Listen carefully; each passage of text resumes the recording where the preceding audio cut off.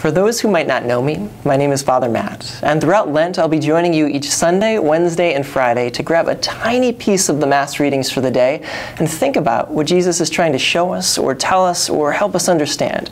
We'll be using these passages from the incredible book that is the Bible to try and bring together what Jesus is teaching and what in the world that actually has to do with our lives. It's a bold task, but an important one, and one so beautifully fitting for this time of year. It's our chance to join together and spend our Lent with the Lord.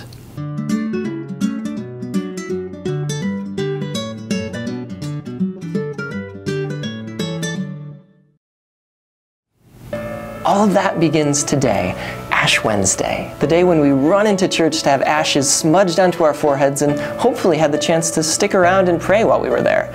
And those who were lucky enough to go to Mass today got to hear Jesus teaching his disciples, teaching them the best ways to live and the best ways to believe.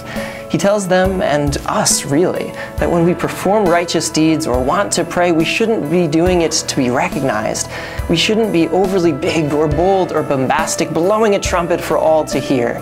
But Jesus then pulls a quick 180 and also says that when we pray and fast and all that, we shouldn't look too gloomy or neglectful or blah. It's an interesting message, and one, I think, in which our Lord is reminding us that living out a Christian existence, being a Christian, should never be just a show that we put on. Loving and serving and fasting and giving and all of that the Christian life entails shouldn't be something we do for the pat on the back or the sympathy or any of that.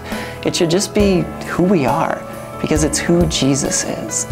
Now, you might think, wait, but today, this first day of Lent, this Ash Wednesday, today's the day when we do make a show of it, don't we? We smudge this stuff on our heads for everyone to see. And yeah, we kind of do that. But if we're doing it right, not really. Because these ashes don't really point to me and declare, look how great he is. No, if we're doing it right, these ashes point to God.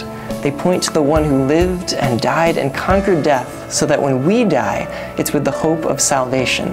If we're doing it right, then these ashes are a representation that, yeah, I am dust, and to dust I shall return. My life here on earth will come to an end, and that's okay, because I believe that on the other side of this Lent, on the other side of the struggles that come with this life, there's something awesome that comes with the resurrection of Jesus and of me. When I wear these ashes, sure, it's a symbol, kind of almost a big flashing neon sign for people to look at, but it's a symbol all about the Lord. And what better thing could we ever do than point anyone and everyone toward him?